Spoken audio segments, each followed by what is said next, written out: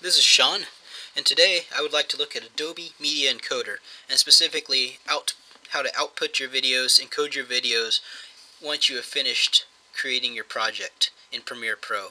And so as you can see here, I have a simple video with just a variety of random pictures and some text as well as some audio.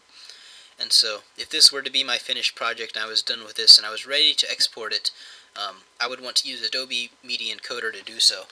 And so in order to export your video, go ahead and go to File, Export. And as you notice here, there are different options for exporting: movie, frame, audio. These are all preset encoding settings. And so it's going to export your video with these specific settings. It's not going to be the highest quality. The size is not going to be correct, and so it's going to have a lot of options that you probably don't want. And so I would refrain from using these preset exporting options, and instead I would go down to the bottom and click on Adobe Media Encoder. When you've done so, this screen here will come up, and this is your main Media Encoder workplace, and this is where you're going to set all your settings for your exporting of your video.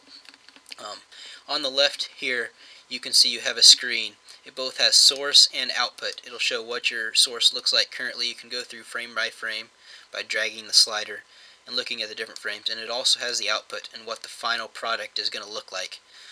In this case, they're both going to look very similar to the input. If you wanted to, you could even crop and only render part of the video file. In our case, we're just going to go ahead and render the entire thing.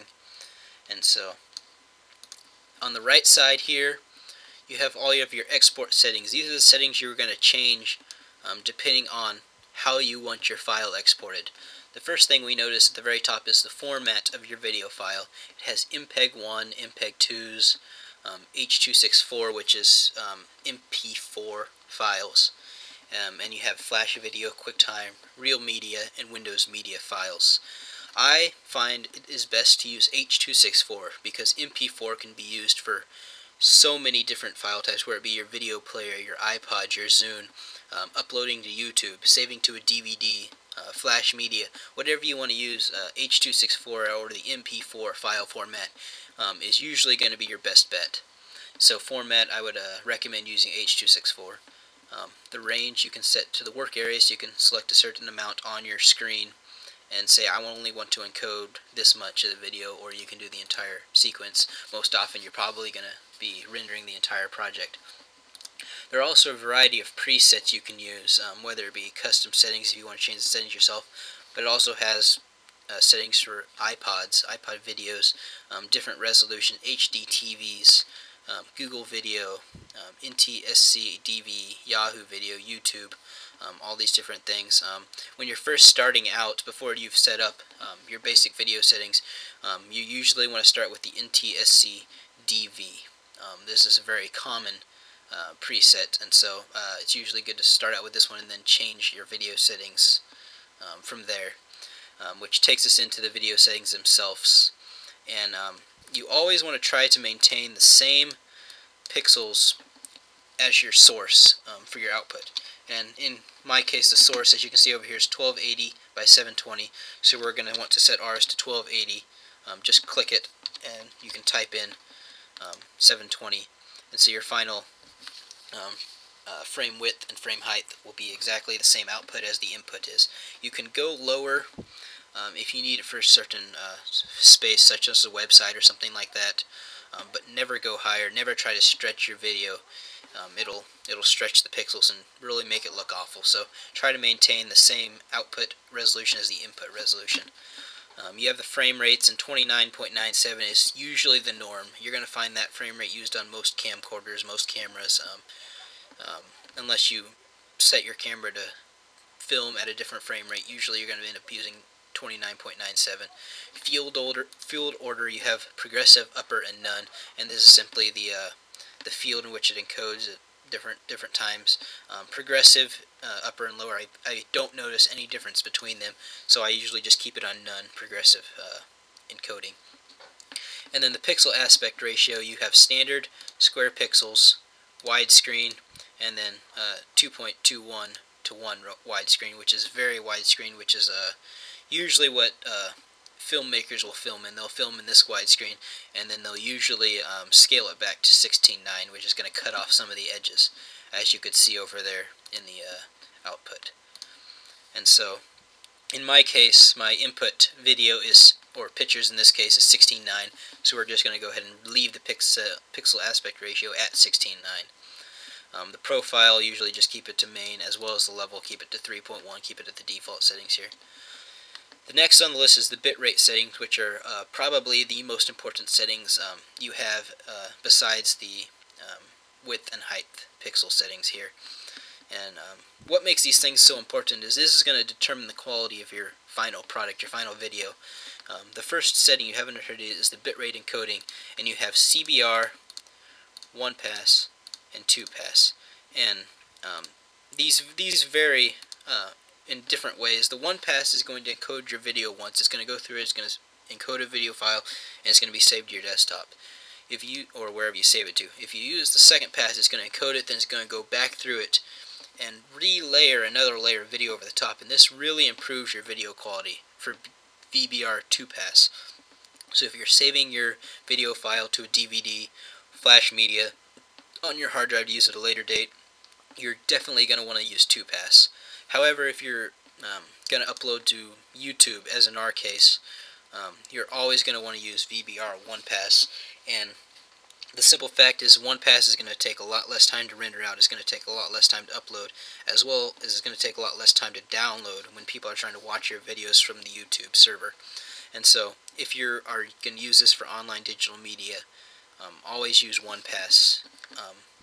It'll work best in the end. It'll allow more people to access your video, your files, allow you to do more stuff with them in terms of uploading. Next is the bit rate, and this is what directly determines the quality. Lower bit rate, you're obviously going to have a much smaller size, but your quality is going to be greatly affected. As well as a high bit rate, you're going to have a much larger size file, as you can see by the estimated file size down here. But it's going to be excellent quality. It's going to be a large file, but you can't always use file sizes that are this long, especially if you're dealing with a 30-minute production. That's not going to fit on a DVD. The only reason you would need to use this high of a bit rate would be if you were saving it to your computer for future editing. You want to edit high quality video products so you can edit more details into them. So in that case, if you were using it for that circumstance, you would want a higher bit rate. If you're going to simply upload it to say YouTube, you're going to want to keep your target bit rate within 4 and 6 is usually what I recommend. This quality is going to keep the quality there, but at the same time is going to keep your video size small, so you're able to upload it quickly, and people on the other end are able to download it quickly onto their machines as they're watching it. So they can watch it faster, you can upload faster. It's gonna be good all around for online video feeds.